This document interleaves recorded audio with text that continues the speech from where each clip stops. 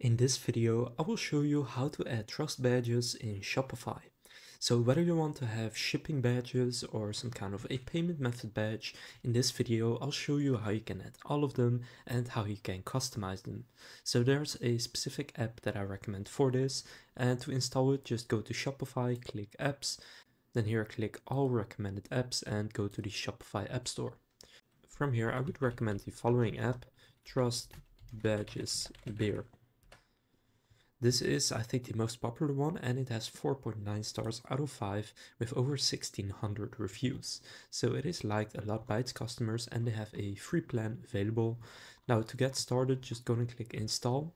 Now you can see a little preview, so you can see the payment methods there, and you can just choose which ones you want. So just go and click install, and I'll show you how you can actually add this into your Shopify store. Now to confirm the installation, just click install again right there. And then after doing that, you will see this. Now first, you see Ultimate Trust Badges is disabled. You just want to click enable right here. Sometimes it will take you to your Shopify store editor, but I have had this app installed earlier, so therefore for me it enabled automatically. For you it may as well. But if you get taken to your store, all you need to do is click save in the top right. So now you can actually choose what you want to add. So scroll down and now here click select badges. Now you can see these are the standard ones, and these are all payment methods, but if you scroll down a bit, you can see they also have different things, such as, I don't know what it says, but for example, 100% guarantee, 24/7 customer support, or 1 to 2 week shipping, free 2-day delivery. All of that stuff you can find right here. Or for example, if you're selling digital products, you could say instant download, or if you have free shipping, you can select free shipping. So just pick the ones you want. They also have ships from USA, but just select the trust badges you want to add.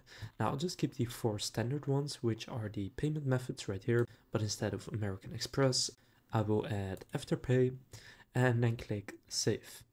So you can see what it looks like right here, but you can actually change the colors of the badges to your own store colors. So if you scroll down a bit, first you can choose what the header text is. So if it is payment methods, then you can just keep it to secure checkout.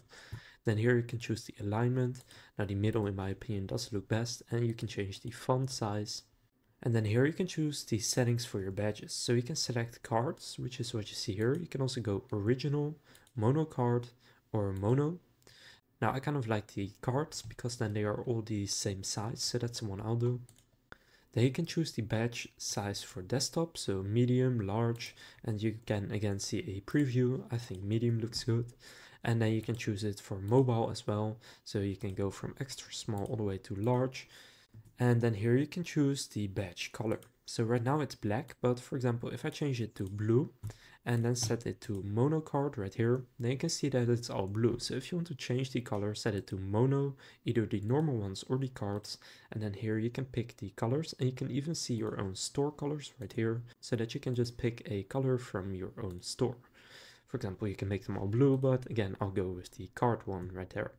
Then you can even do an animation such as slide in, pop, or any of these other ones, and you can just click play and then you will see what it looks like. Now I think the swerve one looks pretty good, you can see it right here, but I'm going to do no animation because I want to keep it simple. Now for the bar placement, you can just place it on your product page. So to display the bar in a custom location place, the following code must be added inside the template file, so you can copy it right there. But in this case, I will just click on save in the bottom right, and then click test it in your store. Now for me, there is still a password protection on my store, but you can see on my product page right here, you can now see that I have the checkout right here.